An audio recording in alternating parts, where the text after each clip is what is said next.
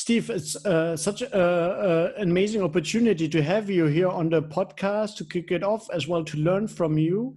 You're one of the most inspiring people in this space, very experienced. You started various companies, you're a business angel, you teach at Berkeley, at Stanford, at Columbia. You're the father of the whole lean startup approach. I think you really have really big impact on the startup world. But for this Making It Real podcast, I'm super excited to hear, how did you actually get started in the entrepreneurship world? Well, only because I was unemployable in any other profession. I guess my career started when I dropped out of college, or maybe even earlier, when I grew up in a very crazy household. It was pretty crazy. I went to school and college because that's what I was told I was supposed to do, not because I was interested, and very quickly dropped out and joined the US. What did you study? Sorry? I was going to be, of all things, a pre-med. I wanted to be, everybody was supposed to be either a doctor or an accountant. and that's what my mother said I was supposed to do. And while I love science, I just had no ability to study at all. In fact, I never did any homework my entire life in school until then.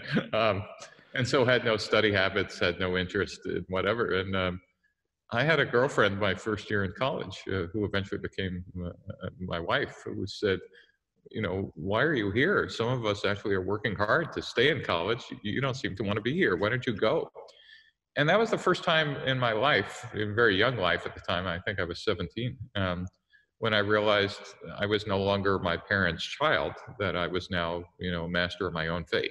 And some of us learn that early, and some of us learn that later in life. But for me, that was when the light bulb went off that said, no reason for me to be here. I didn't know what anything else was out there, but I actually started that day something that I still practice, is I stuck out my thumb and basically saw where the world would take me, rather than waiting around and waiting for the world to come to me. I just went out and decided to see what the world had.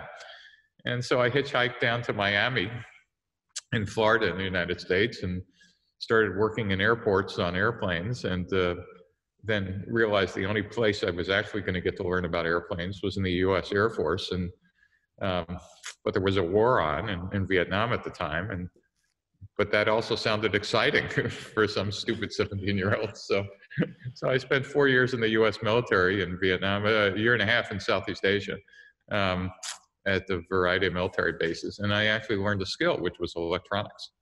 I don't even remember what your question was. But that's like how you got into the entrepreneurship world. So I can definitely see the young Steve exploring the world and then trying to find, hey, where's the exciting place in life for me? Yeah.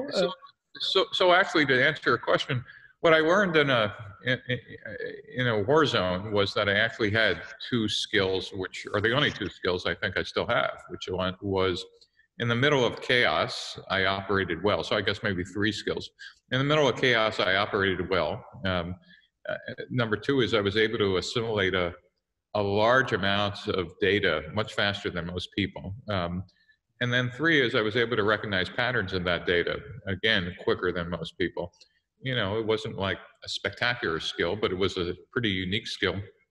And in a war zone, that got recognized. And at a very early age, I was given a lot of responsibility to maintain electronic equipment in a place and time that it was pretty important to do so. And those three skills, operating in chaos, assimilating lots of data, and recognizing patterns, are actually, great skills for entrepreneurs. And so to answer your specific question, that's the first time the light bulb went on, though I could never articulate it like that till maybe a couple decades later. But I did recognize that I loved that environment, chaos, lots of data, lots of new things, and then trying to figure out what are patterns that could come out of those. And eventually I found my way to Silicon Valley in one of the early boom times when it was actually Silicon Valley, when we were making chips. and joined the first of my first two semiconductor companies, chip companies that made things called microprocessors. And I was there very early on, and in the beginning of that, and then did 8 startups in 21 years. And so before I started writing about entrepreneurship and teaching entrepreneurship, thinking about it, I had plenty of practice as a practitioner, from the very early hands-on, lowest level jobs all the way up to CEO. And unlike a lot of my students who have the luxury or benefit of going through business school or engineering school and learning this as lessons or classes, I learned them from first principles of having to do them. So that's the answer I think, about my entrepreneurial career, which really helped, obviously, when I started thinking about the nature of innovation and entrepreneurship. The beginning of Lean didn't just come out of thin air. It came out of me finally retiring when I was 45 after doing 21 years of this stuff, and then finally having time to think about the nature of innovation and entrepreneurship. For your listeners who are practitioners, that is entrepreneurs or investors or whatever, when you're doing your job, your company or your industry, if you're good at it, your head is down, meaning you're focused on a fairly narrow bore sight, meaning you might know about competitors, you might be experts in your industry, but if you're thinking great thoughts about, like the nature of innovation and entrepreneurship, you're going to be out of business because, your job demands 120% of your time. And so that was the first time on retiring that I got to reflect about what is it we were doing and why we were doing it. And that's when the light bulb started going off that maybe we weren't doing the right thing. And your background there, you spanned all kinds of, as well, technical industries, from hardwares and chips, and then as well you started gaming companies, right? Which are more like software and like, as well, you could argue, very competitive spaces there, and you were innovating in that space too. Would you say, is there a personal evolution of yourself where you said you started in the hardware and then you went a certain route or so, or was it more randomly happening, these developments? That's a great question. So the choice of companies tended to be, what was the most technically challenging thing at the time? I was A, technically challenging thing, B, that I was interested in, and C, usually if they were an underdog rather than the market leader. Those kind of appeal to me because, again, that usually underdogs were a little more chaotic and also offered a little more opportunity. And I can't tell you those were, at the time, exquisitely conscious choices, but they ended up in hindsight to be a real pattern. If they were the market leader, they really didn't need crazy things going on, or, they had models that they followed that were successful. And if they were kind of old industries, it's like I didn't think I was going to learn anything new, nor could I add any value. Again, pretty unconsciously, but it turns out that was a pattern. And as you pointed out, I did go from types of company to types of company. In fact, I would never have said I was a semiconductor guy, but the only type of company I ever did twice was microprocessors. But no, it wasn't from hardware to software. It was just going from different industries and experiences to the time. My last company, which I retired on, was an enterprise software company. We essentially invented CRM, customer relationship management. Tom Siebel did a much better job in actually naming it and executing it. But we were essentially first. I didn't know a thing about enterprise software. I didn't even know it was a thing until my co-founder, Ben Wegbright, walked in one day after I had just created my previous company, a game company, and told me about it. And I said, nah, that's a stupid idea. And of course, everything that Ben had told me through my entire career, it took me about a week to understand. And the more I thought about it, I thought, oh, this might be fun. And so I learned about enterprise software, and for a while we actually changed that entire market segment. And when a company went public, it had a $8 billion market cap, and while it was part of an internet bubble, we had $125 million in revenue when we went public. It's from 0 to to 125 million in 3 years. But to answer your question, no, there was no hardware to software pattern. It was the pattern, though, that really was implicit in kind of the education of Steve Blank was actually learning that there was methodologies even in my own profession as a marketeer. And instead of, just blindly writing data sheets or, trying to do competitive analysis or doing marketing communications, as I got older and more experienced, I started to learn about, like, what's the role of marketing? And I guess if I would have went to business school, I might have at least had some official definitions, but I had to learn them ab initio from first principles myself. And I'd say about startup 6 or so, I started learning, like, marketing, at least in one company, which was a consumer electronics company, had 3 purposes. One is create end user demand and drive it into our channel, sales channel. B, educate the channel about why, and customers, why our products were better or superior, et cetera. And then help engineering understand customers' needs and desires and for future products, and feedback on current ones. And then that became pretty simple. If you're not working on any of that stuff, like, stop working on it. Here's the 3 things you need to do. And to that, and the corollary is that marketing's job is to make the VP of sales the richest person in the company. Because if you're not doing that, you're not aligned to mission. And then the other part was mission and intent. That is, on top of all the things you're supposed to be doing, what's the mission of the company? And I don't mean the PR mission. What's the, is the company goal to make $100 million in revenue this year with 25% gross profit? Well, how does that translate to marketing's role in doing that? Do we need to generate, 100,000 leads with, 5,000 qualified ones into the sales force, or drive people to X or Y, or win marketing reviews? And then those translated to departmental reviews. People were always confused about what's your job versus what does your business card say? The business card says I'm head of PR. I guess that means I answer the phone. No, it doesn't. Your job is to drive end user demand or do something. So I use that as one point in time to say, I didn't understand any of that when my career first started. And over time, I evolved to, I'd say, a pretty good marketeer. In fact, I was a pretty rapacious marketeer, maybe out of desperation. I remember, in fact, the company I was just talking about, we had just had our second child, and my wife turns to me and says, we only have $15,000 left in the bank. I hope there's an IPO coming up. I went, wow. And all of a sudden I got very motivated, and we went from 11 to 68% market share in 2.5 years and took the darn thing public out of Chapter 11, which is out of bankruptcy. Amazing turnaround there, no? Yeah, so it was a very, I guess I was a very hands-on street fighting marketeer, learning from first principles. And Lean came out of that, by the way. That the whole methodology came out of an experience I had in one of my companies. And I still remember this till today. We were building a supercomputer company, a machine that did something called vector processing, worked on very high performance applications at the time that needed very special purpose architectures.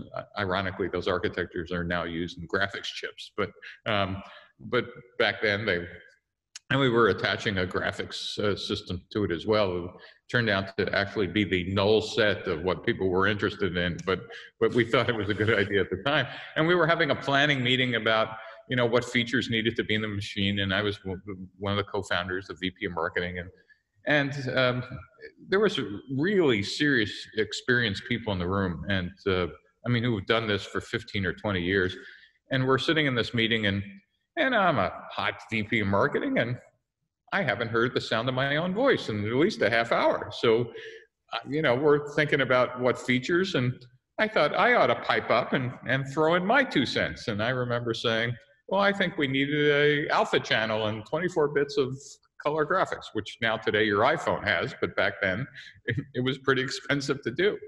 And the CEO, who was known to be literally a crazy guy, but successful, but I had never reported to him before this company. I had worked in this company, looked at me and said, "What did you say?"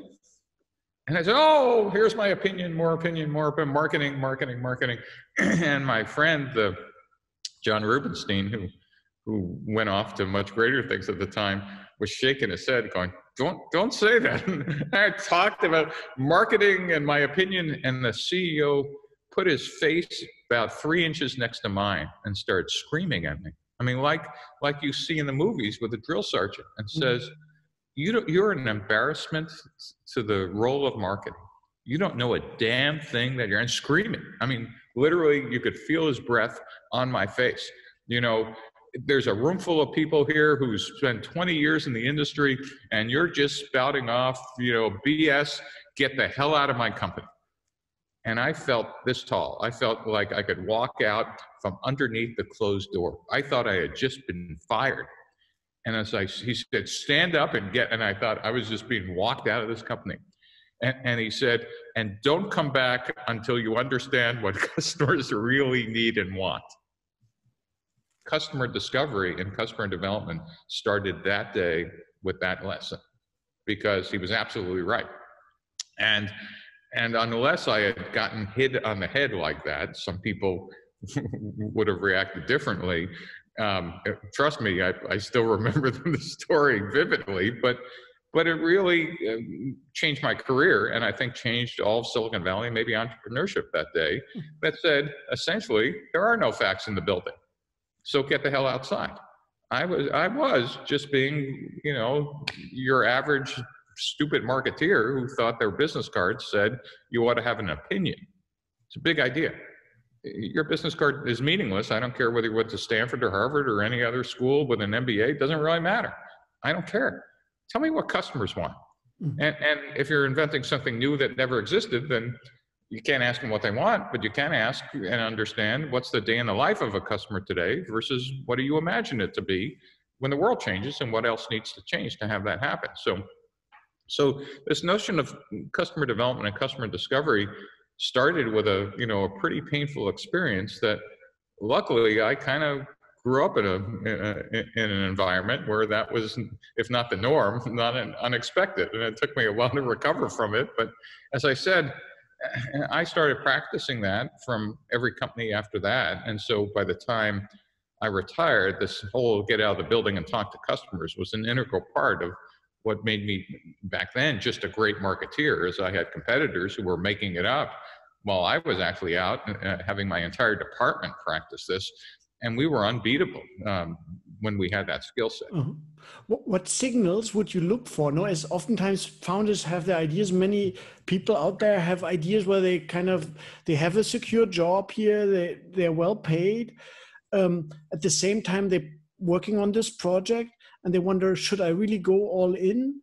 You said, no, it's so important to go out of the building. What kind of signals would you look for to say, no, that's a good signal to quit your well-paying job and actually go out and make it real? Well, that's a great question. And though today the answer is a little easier, but I'll tell you, in the 20th century, the first thing I would have suggested was look outside your window and are there other entrepreneurs, and are you in an entrepreneurial cluster? That is, are you in an ecosystem that supports entrepreneurs? That is, it's very easy to say in a Silicon Valley, even then, go quit your job. You could, raise money and start something. But that was a pretty unique place and time in the 20th century. Entrepreneurship was not everywhere. It was only in isolated clusters. And more importantly, the culture of quitting your job and starting something new was pretty well understood in just a few places. Other places, you were thought of as crazy people who couldn't hold a job, and you shamed your family or community and couldn't raise money.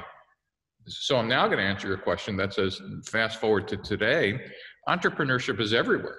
The internet has made entrepreneurial knowledge not just geography specific, but it's a keystroke away. In fact, the biggest problem for entrepreneurs is whose advice should I follow online? And there's infinite advice.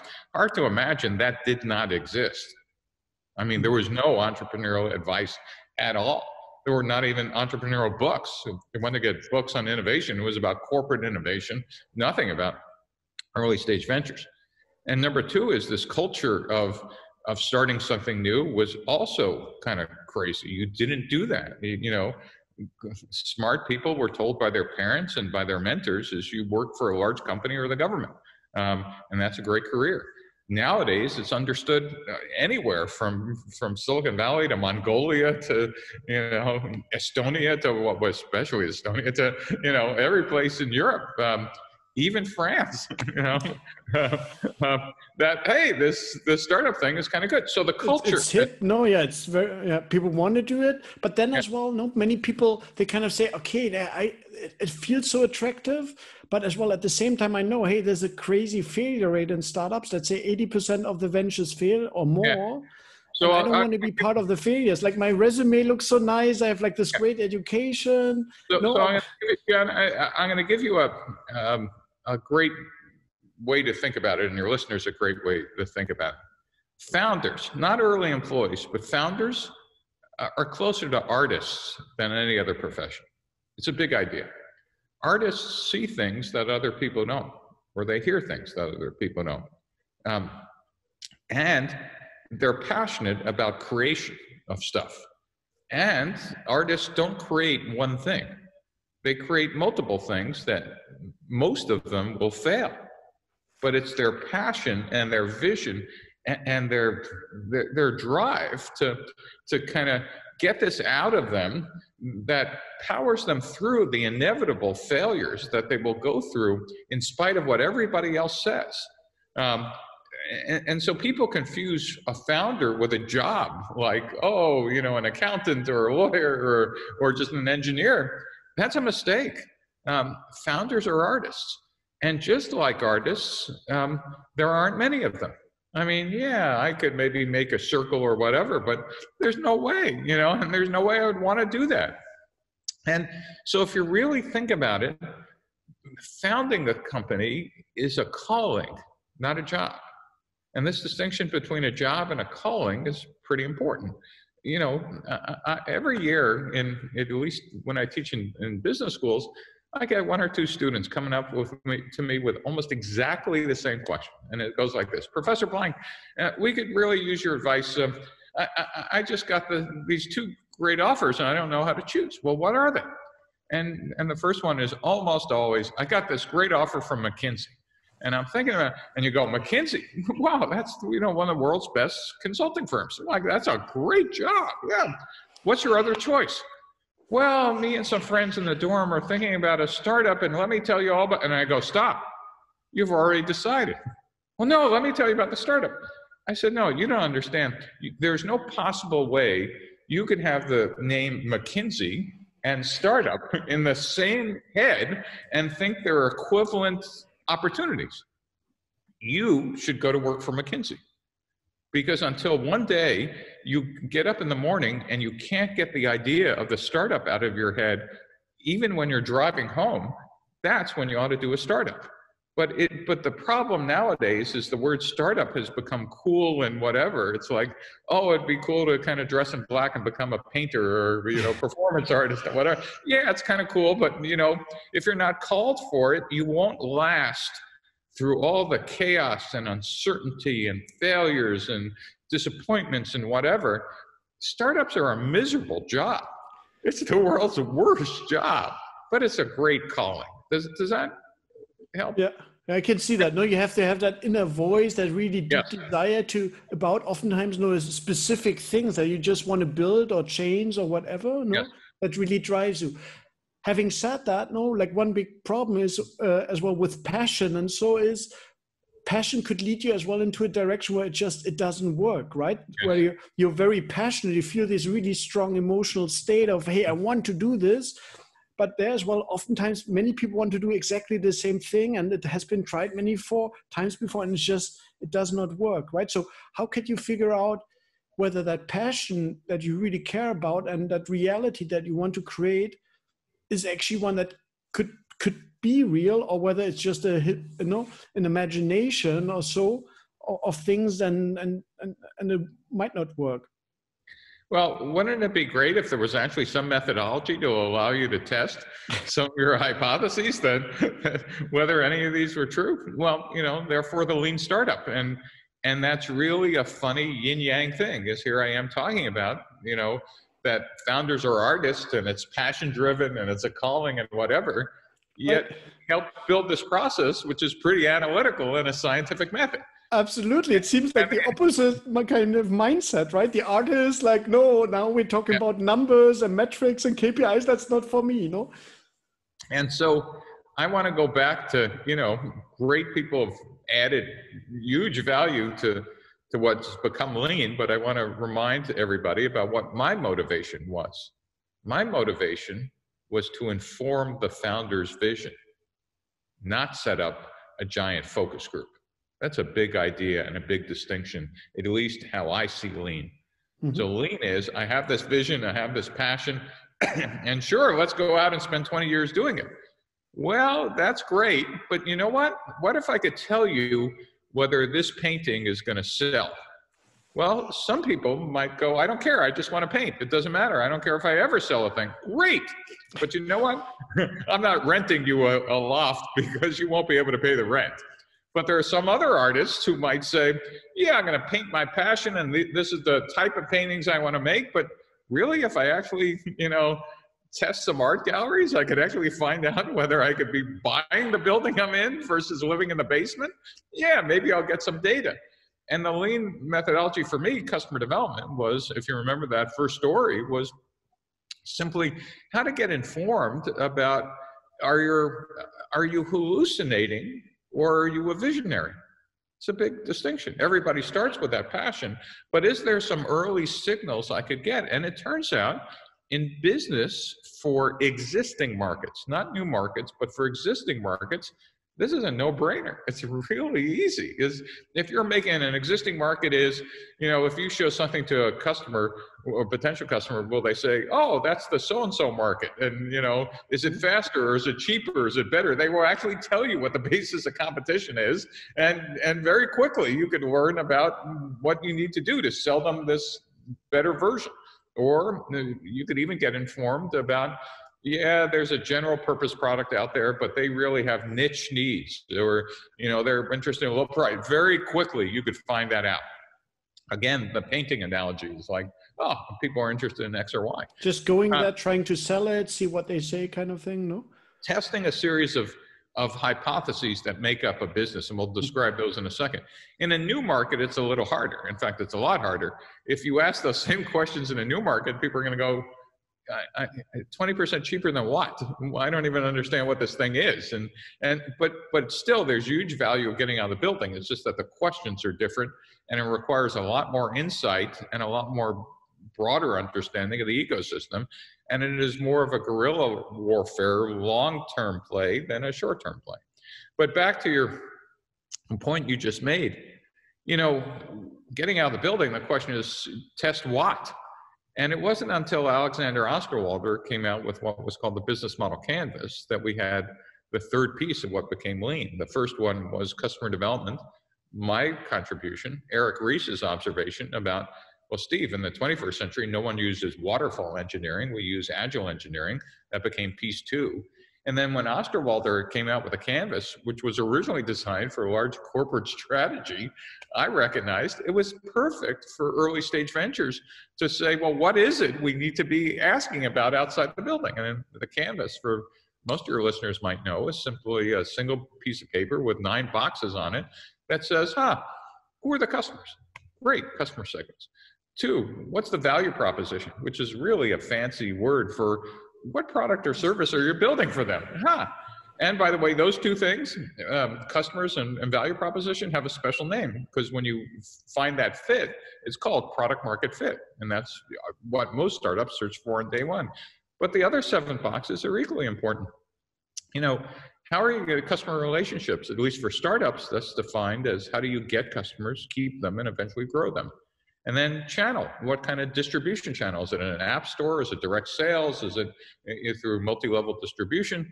What's the revenue model? And then pricing tactic underneath. And then what are the strategic activities that your company needs to be expert on? You know, manufacturing or software or medical device. And then what type of resources do you need to own inside versus what kind of partners can provide those instead of you having to hire or build your own manufacturing plant? Can you get it made in China? And then what are the costs? And so now we have so what am I supposed to do outside the building? You're supposed to write down all these hypotheses on day one and go validate them. And then two more things come out of that is, well, because of Reese's observation about agile engineering, we don't need to go through the traditional waterfall model of alpha test, beta test, first customer ship, and then finally ship and find out the product's wrong. We could build products incrementally and iteratively in such a way that as we're going out the building, testing our hypotheses, we could be also testing what are called minimum viable products. And that's really a misnomer because yes, the first MVPs you want to test are about the product itself, but you want to test pricing. You want to test, is this the right channel? You want to test, you want to test demand creation, A/B testing. You want to test all these things. So MVPs are not just about the product.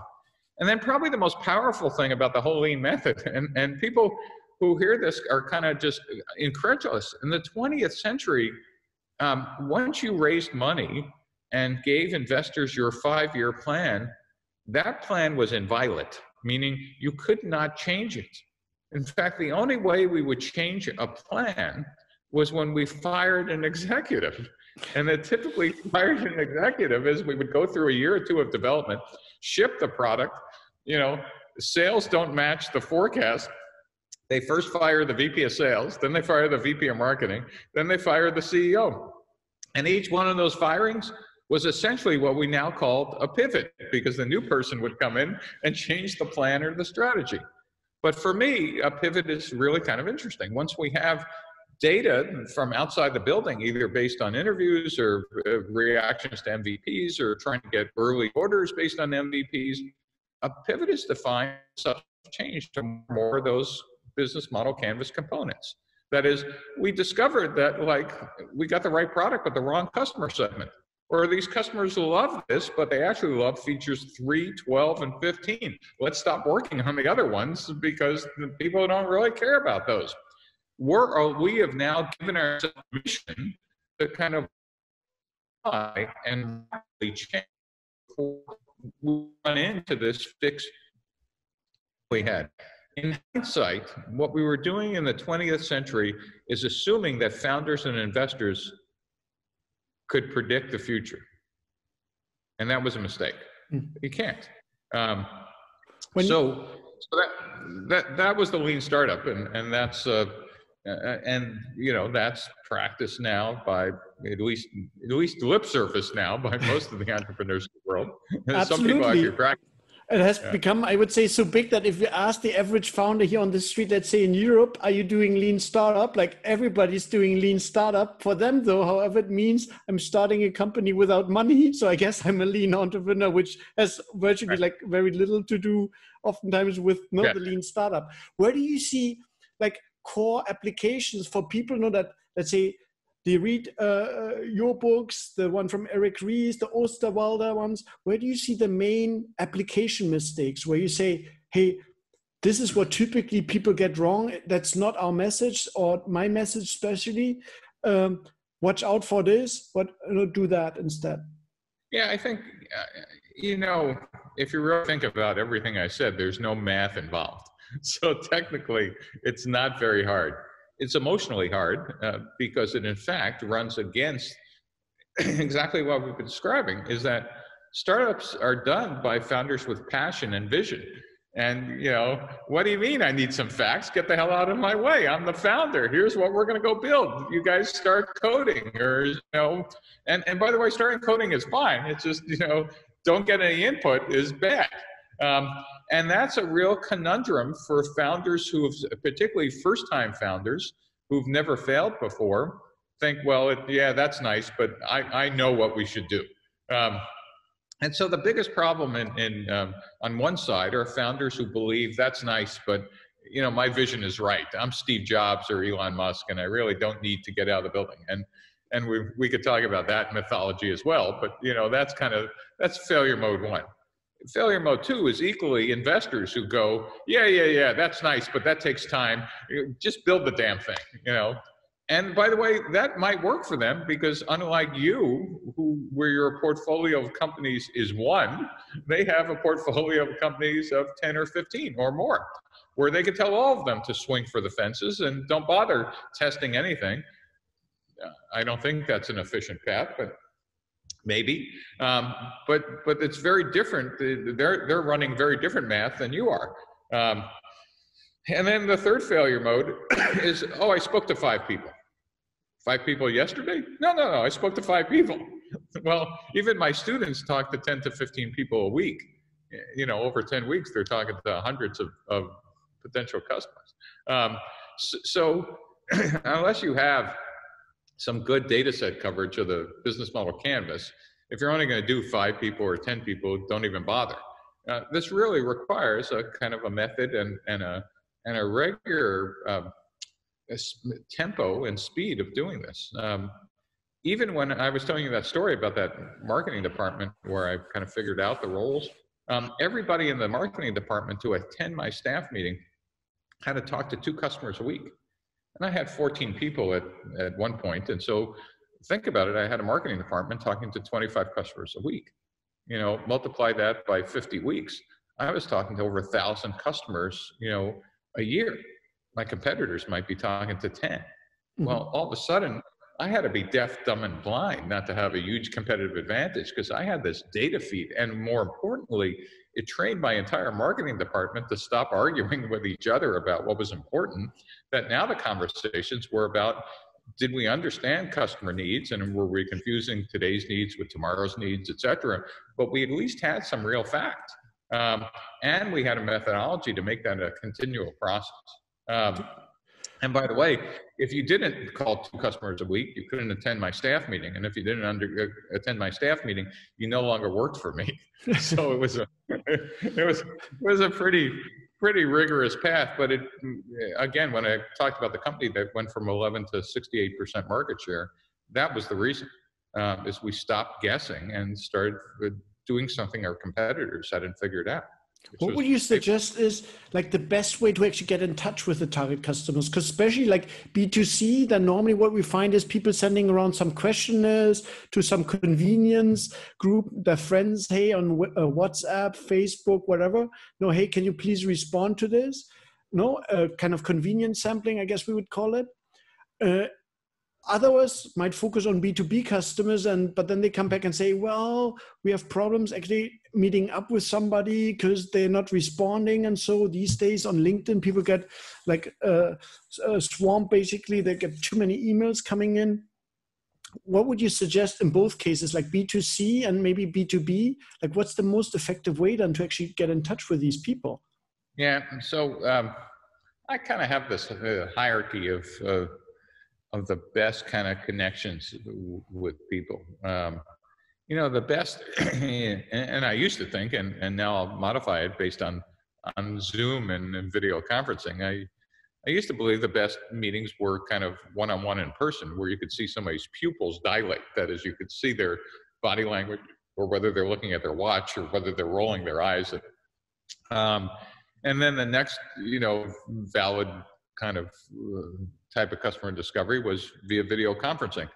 I now kind of switched that around, going, you could probably do 5x more customer discovery, the first level interviews via video conferencing than you can in person. And I would save the in-person meetings for second or third level, follow-ups rather than, and so that's my pandemic learning, by the way.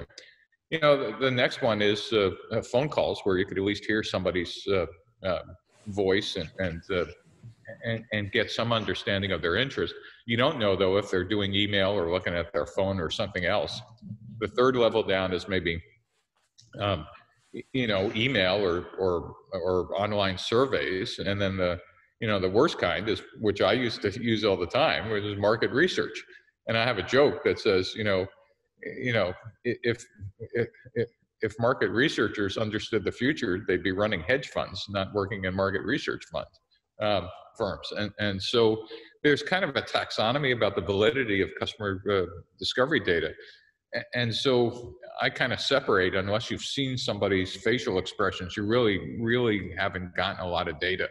I mean, you've gotten some data, but it's not as valid as having a one-on-one conversation. The second part of your question is, well, how do I get to those people? And there's a whole art of doing that. The classic is you send an email that says, I got your name from somebody, name that they know, who says you're the smartest person in this industry, and I just want 10 minutes of your time, and I'm not selling you anything. Oh, well, you just kind of eliminated, one is you told them they were the smartest person. Two is, like you're not selling anything. And three, you just want 10 minutes. No one's calendar has a section that short. I mean, 10 minutes, I could fit you in anywhere. And then you pointed out LinkedIn and Zoom and whatever, or LinkedIn and other networking tools allow you to do that. But I found, at least during the pandemic, a lot of the gatekeepers, admins and secretaries, et cetera, are not sitting in your bedroom. So all of a sudden you get much more people than you normally could. Mm-hmm. Perfect. Now I'm just checking here, like the visual is somewhat blurry, my image, sorry for that. Just I hope that it just must be some kind of autofocus misfunction here. So sorry for that. Great. So asking, like in a way as well, in a positive way, not trying to sell somebody, to get in touch for a short period of time, like these 10 minutes in between. Now we're online, we have these 10 minutes. How do I very efficiently get to the core information that I need in only 10 minutes? So, Osterwalder, I'm a big fan of everything he's written, has a new book out called Testing Business Ideas. And there's a whole series of exercises or things you could do for the different phases of customer discovery versus customer validation. If you think about it, discovery is just simply, are my hypotheses right? Or am I even in the right ballpark? Is this the right feature or market or customer segment? Validation is simply, will they give me money, or will they use the product? I mean, that's a very different step. Once you think you've got this right, and people have been nodding and saying the right things, or maybe, pointing to your wireframe or something, now what experiments do I run in the next phase? Just going through that book, I actually just kind of make it required reading for all the classes I teach. It's a great handbook of almost every tip and trick for discovery and validation. Mm-hmm. Perfect. No, so we'll reference that. One thing as well that we said, to then go out, test these core hypotheses, try to map out all the core ones. Do that actually, make that a habit, do that regularly, every week, basically schedule your meetings there with the target customers. So we're out there, we're doing that. We still haven't closed any single sales. But people are telling us they keep meeting with us. What do we do? Like, we have to pay some rent, we have. So a couple things to recognize, and I keep going back to this. It depends on what market you're in and what I call market type. Clinton Christensen called it sustaining versus disruptive innovation. I call it existing market versus new market. If you're in an existing market and you haven't gotten any revenue, or people, writing you early orders, you haven't been listening to your data, and you haven't been paying attention to your own discovery, or you've not wanted to believe what the data's been telling you. Because in an existing market, it's very simple. Either people want to grab it out of your hands because it's better and sufficiently better than what they have, or it's not. And you need to pivot or shut it down. In the new market, that's different. And a new market, it might be that people don't see it yet, or and that you are a visionary. It's like SpaceX talking about reusable rockets. But every month time is running against us, right? And we don't have much money left. Like I don't know how to make ends meet, and so how much time should I give myself? Yeah. So most startups fail. you know, and no one starts a company thinking they're going to fail, but most of them do. But I have to tell you, if you're still having meetings where people saying it's nice, but you don't have any money, then you've fallen in love with hearing people say it's nice. And I'll give you an example. You know, even like if you were making an app that you were going to charge $10 for, people go, oh, that's nice. Oh, that's great. I can't wait till it comes out.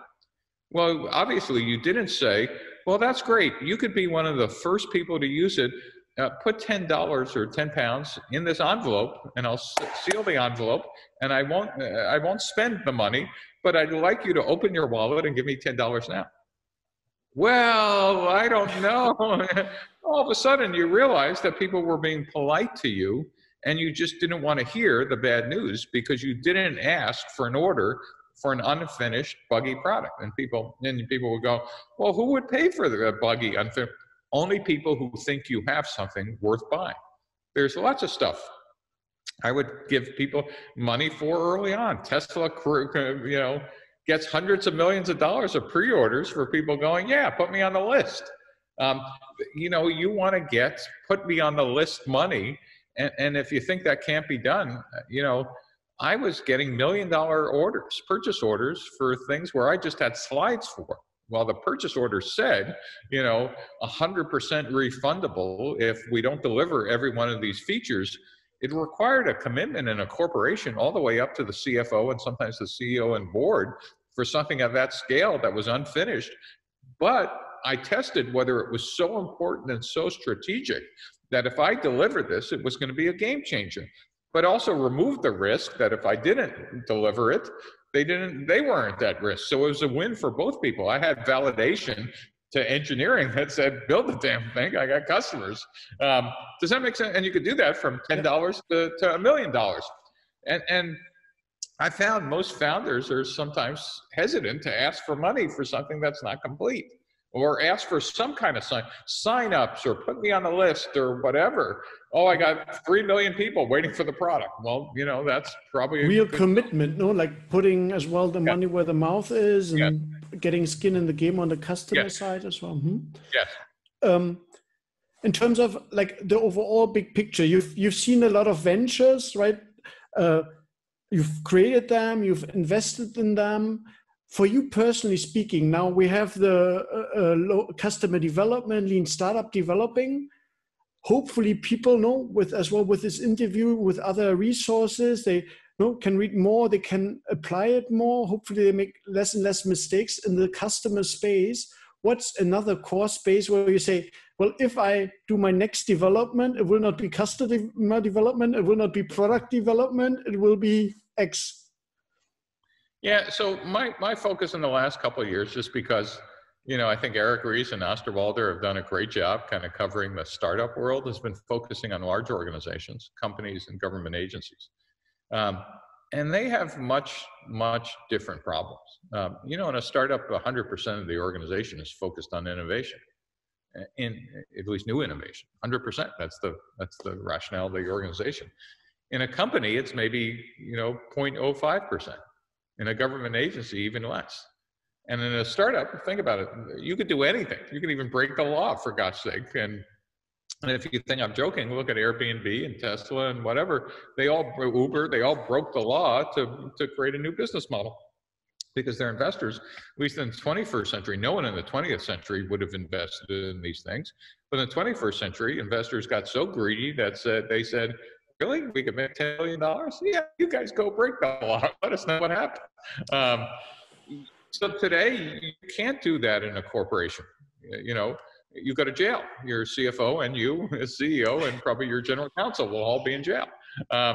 Or your company would be delisted or something else. And in a government agency, you're only allowed to do what the law says you're supposed to do. You can't even do other things. So in large organizations, there are these constraints on innovation in a way that's not even obvious.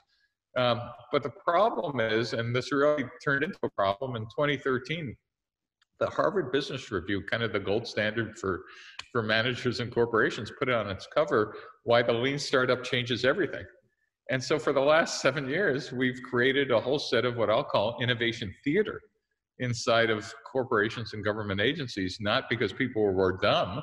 People wanted to move fast, but realized that didn't realize they created kind of a cargo cult. They copied the externalities of what innovation looks like. The buzzwords and so on, no, yeah. But didn't understand that really, the distinction between a startup and a large corporation is, large companies execute known business models. Startups search for them. So startups aren't smaller versions of large companies, but we're discovering large companies aren't bigger versions of startups. And here's why, is that to get large, you've developed a whole set of processes and procedures and OKRs and KPIs that are great. I mean, they're not like horrible. That's why you're able to scale, is you don't need crazy, brilliant people in every job. Just having average people, because there's a process, there's a handbook, there's a 400-page HR manual, and the finance rule book, and when you can spend money and how. The problem is that strangles innovation. It's a big idea. Process, procedure, OKRs, KPIs, organization charts, whatever, kills innovations in government agencies and large corporations.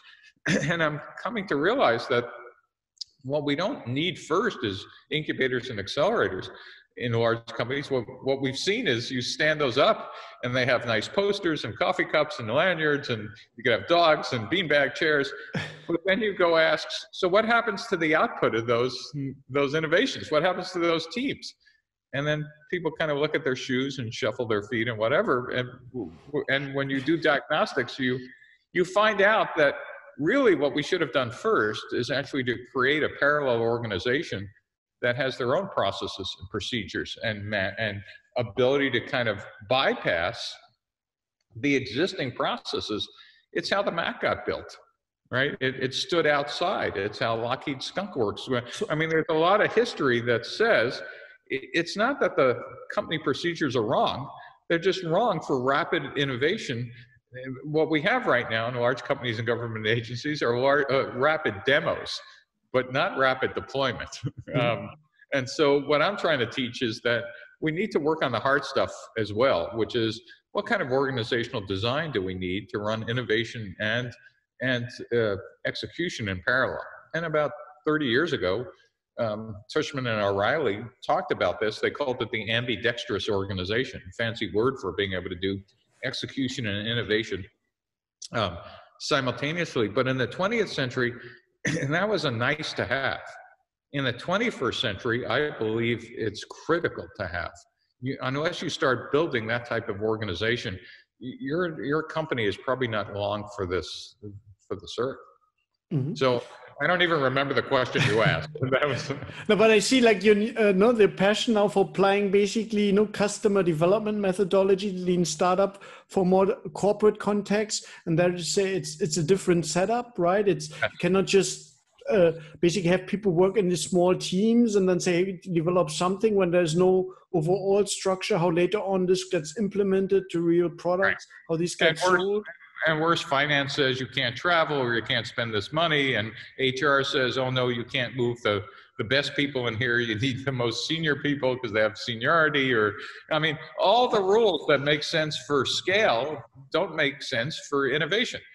And the existing sales team says, no, that new product will put our existing stuff out of, at ORG, that's a different channel, we'll have channel conflict. I mean, you could almost go through a checklist of every one of these things. But what they don't realize is your competitors don't have those constraints. They're going to eat your lunch because you are the ones tying your hands behind your back. So it would be about, you might want to think about separate organization where they have the chance to build up a new basic organization from scratch, developing products, product market fit, and then scalable channels. So basically, is that correct? That's one path. There are lots of alternate paths to do that. It starts, though, with something that's obvious but rarely happens, is leadership understanding that that's needed. It's a big idea. Whether it's the managing directors or board of directors and exec staff need to agree, hey, we're strangling innovation ourselves. We're going to die if we don't change. if that doesn't happen on a senior level, instead what you hear is kind of words, innovation, without understanding. We have some budget, like some 100,000 here for this, Right. half a million, whatever. This really requires some structural organizational changes that might be painful, and it might create conflict, and it might, and if you want to avoid that, then that's okay, but your stock is going to be a short-term stock, because we hear the word disruption all the time, but what it really means is there are lots of external things now happening to companies that just didn't exist in the 20th century. Whoever thought that startups could raise more money than large companies could? I mean, that's just insane. That was an insane thought when I was an entrepreneur. It happens every day now. You know, in the 20th century, large companies worried about other large companies. You know, whoever thought startups would disrupt your entire business? The internet has changed the value of brands. Now you can create a brand within a year, you know, devaluing 100-year-old brands. Yep. You know, we could go through a whole list of rapid changes. The problem is we still have the same organizational structures we built in the early part of the 20th century, without recognizing that actually this disruptive activities are not going away. They're going to continue, and they exist in every space now, every marketplace. So a strong call for entrepreneurs that want to make it real within existing organizations. You have more information as well on your blog, at steveblank.com, where they can read as well more on that. Maybe like final element on that piece, what I always wonder about is the question of equity, right? Like one big incentive and upside for the entrepreneur oftentimes it's the core is we build a company that becomes very valuable, and then maybe another big company buys us, or we have a listing on the stock market and there's a liquidity event there. So it's a personal game changer for the founders involved. It creates basically financial independence for them. To me, I wonder, in this corporate setting, wouldn't really the strong entrepreneurial-minded people then just leave the corporation, start their own venture, and basically get a substantial, significant chunk of equity instead of having to deal with all this corporate mess? Yeah, that assumes that is a logical set of assumptions. It turns out it's not true. There are some percentage of entrepreneurs, and when they wake up, you know, get woke and go, "What am I doing here?" and just leave. For exactly the reasons you described, which is, I'm in it for the money. I would suggest that the majority of them would in fact love to stay in their company because they realize the company has an incredible channel, great engineering talent, huge manufacturing assets, etc. But the thing that's killing them is that they're trying to operate innovation inside of an execution model. That if you could release all those barriers and create a parallel process that allowed you access to the resources of the large company, but allowed you to act as innovators, you find the majority of them would actually stay and turn their company into this killer machine. And by the way, and after they succeed, they'll realize they could do this outside, but at least seriously, 1 or 2 cycles for them. Most entrepreneurs don't leave large companies for their money. I will guarantee you that's a fact. They leave is because they're being strangled by the existing execution processes and they're tired of beating their heads against the wall. If that's my experience. Obviously, all the smart ones, after doing this, even after success inside, more of them will decide, well, I'm good at this, I'll leave. But in the meantime, companies could get this cycle that they're just missing because they don't have a parallel process, that they haven't done the right organizational design. Should they incentivize these people in any way, or are you saying it's not needed at all? So that's the mistake that large companies make, is that they do all the easy stuff first. Let's set up the accelerator. Oh, we're losing entrepreneurs. It must be because we're not paying them enough. Oh, you know, yes, but you're not really dealing with the core issue. The core issue is every process and procedure you have in place, trying to apply it to the entrepreneurs. There is no organizational home for them when they leave that accelerator. They have to go back into their existing organizations rather than, no, we have an innovation funnel that operates in parallel, and it has its own financial rules, its own HR rules, its own channel, or whatever. Now, all of a sudden, we've decided to have those fights at the exec staff level that we should have had on day one, because these require different models for how to operate the organization, and they will create conflict. And if you want to avoid conflict, then you will lose your entrepreneurs. I think we've now run this experiment for 5 or 7 years, and have seen that's the case. That the companies that succeed are the ones who actually understand that it's the innovators that are going to innovate at the edge that will eventually become the core. And as it starts at the edge, it will create more and more conflict as it replaces the existing models.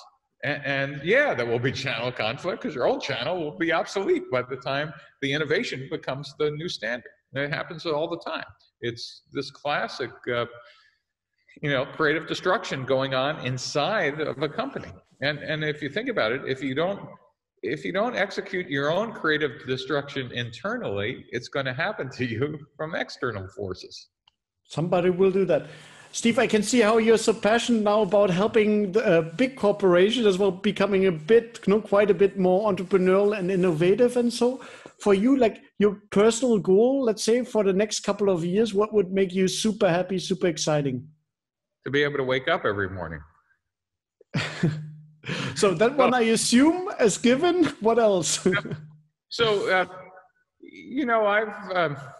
I've been retired over 20 years now. And so the nice part of my definition of retirement is to be able to work on whatever's interesting to you, number one, and make a contribution to, God, country, community, family, etc., and try to make the world a better place.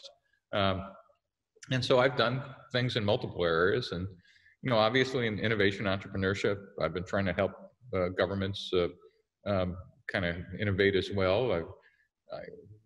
My other interests are in conservation and the environment, and so I've been doing multiple things that I think push the ball forward and raise us all up. As I said, I think the goal is when we're only here for a short period of time, and when you look back, you want to say, did you make a dent and make the world better? So that's my goal. And as long as I'm able to do that, and I find it interesting, and there's a lot of interesting stuff out there, it's fun. So. Wonderful. We can totally see you doing that, making a dent in this world, and very excited to see you on to the next projects, what you'll do to build this further out. Steve, thank you so much for taking the time and sharing all these insights for the people that want to make it real and want to start their own ventures. Thanks so much, and all the best going forward. Thank you for having me. Take care.